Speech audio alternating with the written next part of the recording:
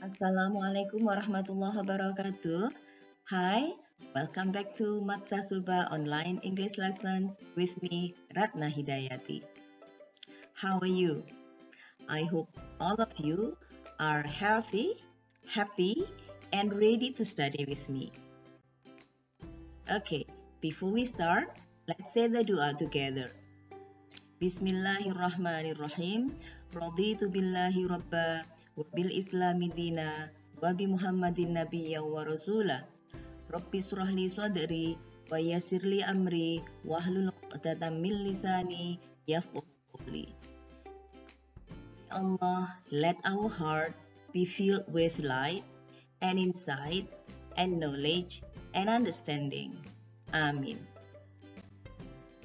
In this video lesson, we are going to learn manual or instructions. We are going to discuss about the social function, the text structure, and the language feature.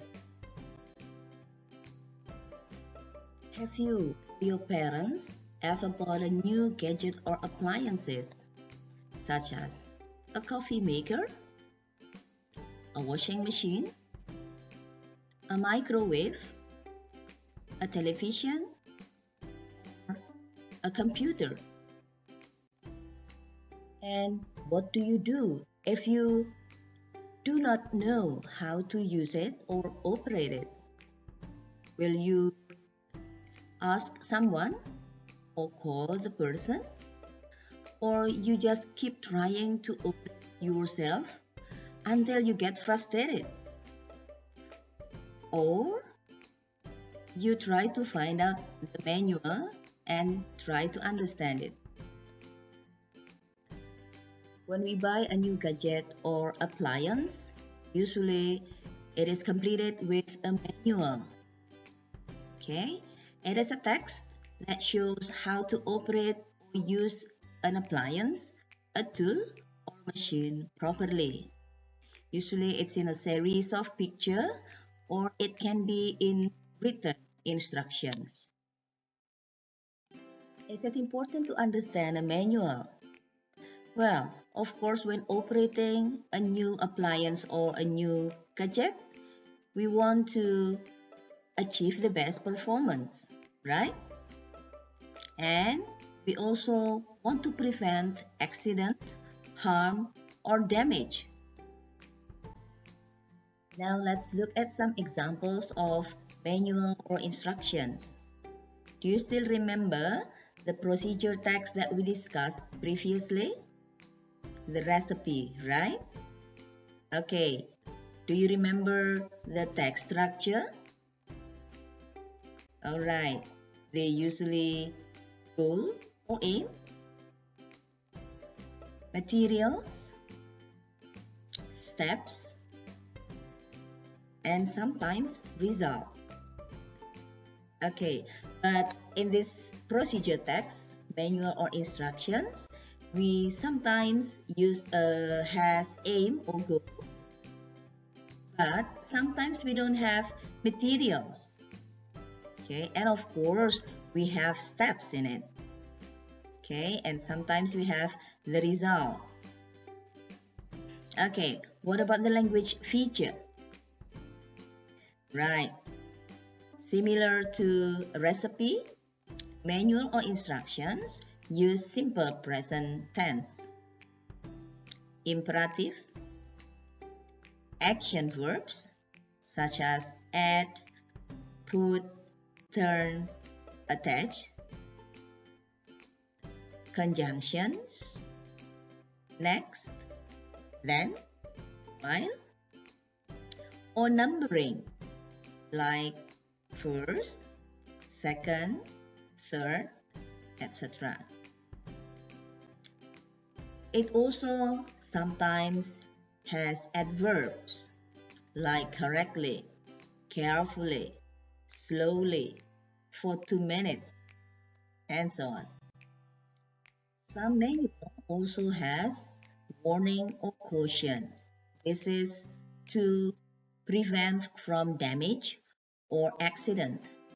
Now let's look at this text. This text has numbering, and conjunction. Look at this. First, then, second, third, and finally.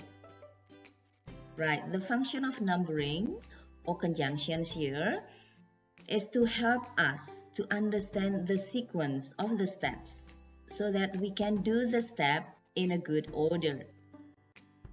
This is another example of the text. Look at this. It has the aim.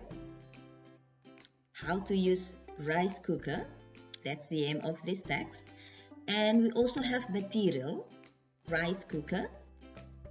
Okay, and we have the directions. But in these directions or the instructions, we don't have the numbering. Okay, look at this. We don't have numbering, but we have dash here. And of course, they are presented, right? The instructions here are presented in a good order already. This one is another example of instructions. Look at this. It has the aim and it also has some paragraphs that precedes the instructions. Okay, now let's look at this text.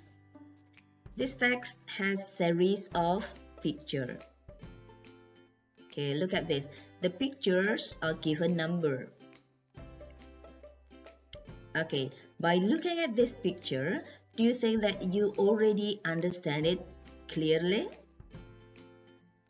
Right, it will be better if the pictures here are completed with the instruction.